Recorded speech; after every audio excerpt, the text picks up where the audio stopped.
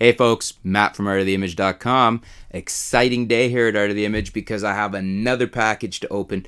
This one's in from Transcend, and I already slit the tape because I wanted to double check what it was. And we have an SSD drive. Let me move the box out of the way. We have a Transcend 512GB 2.5-inch solid state drive. So right there, this I'm really excited about because this is going to give us some increased performance on both my laptop and my desktop system. Maybe even make my laptop, my Acer V7, fast enough to handle 4K. Even if it doesn't, that's a big ask, but even if it doesn't take it all the way to fast enough to handle 4K, it's going to make 1080 video processing and photo processing much better.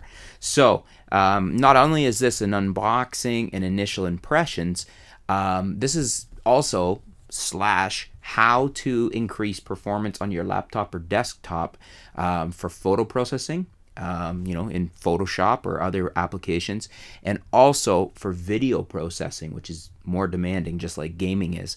And that I use PremierePRO, the current version. So without further ado, let me grab my little X-Acto knife and we'll get this open.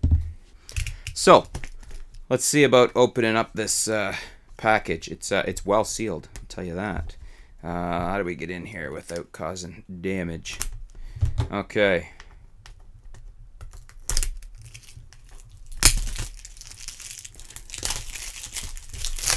I'm excited about this because it's a very inexpensive upgrade. I think even this 512, and you can get, I think, a 256. Different manufacturers have different breakpoints, but I think they have a 256 and also a 128 or a 120. And then you can also go to a terabyte. So you can get them. This 512, I believe, is right around $200. I'll put a link below. You can check it out. But you can get a smaller one if you don't need to go that large and still bump up the performance, increase the performance on your laptop or desktop. So we'll take it out here.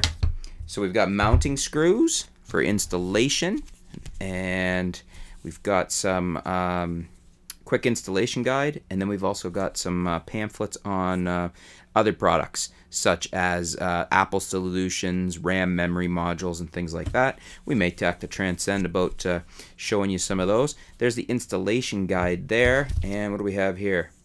Oh, the warranty card. Okay. So, and this is the mounting plate. So for those of you that haven't done this before, what this does is with the screws and the mounting plate, because this is a 2.5-inch drive, we'll take it out here and show you. So it's in the protected packaging, very well packaged, by the way, and they sent it to me in this little drive in that huge box, so ultra well packaged.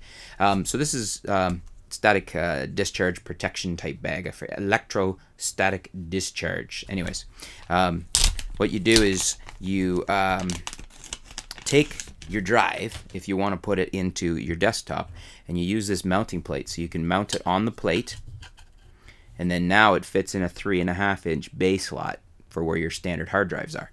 Conversely, if you don't want to use that, you can take this drive. I shouldn't say if you don't want to use it, but if you want to put this into your desktop, this is a 2.5-inch drive, so this will fit into your laptop. Did I just say desktop? I meant laptop. So this will fit into your laptop. It's very nicely built in the sense it has a nice aluminum feeling case. I think that's aluminum.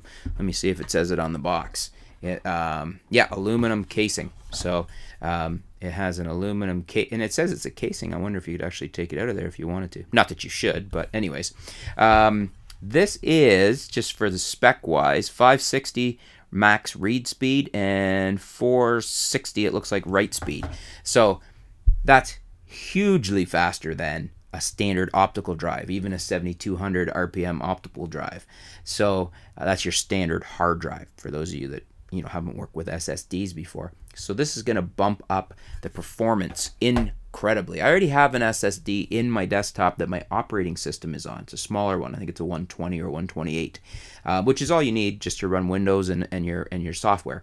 Then you're going to move all your files over to a different one. So what this is going to do is this is going to be the storage drive. So it's the working drive for files, which will really speed things up.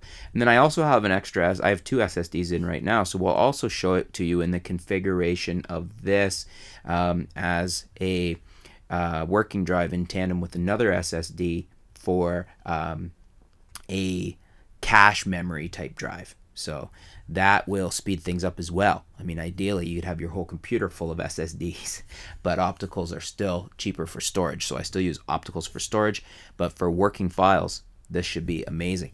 Then also what we're going to do, and maybe even first off, we're going to put this in the laptop, and we're going to, so I'll show you how fast the laptop boots, which isn't too bad right now. It has a split drive. It's got like one of those hybrid drives, so it's like a terabyte drive with I think a 20 or 28 megabytes, or not megabytes, sorry, gigabyte little SSD flash drive combination.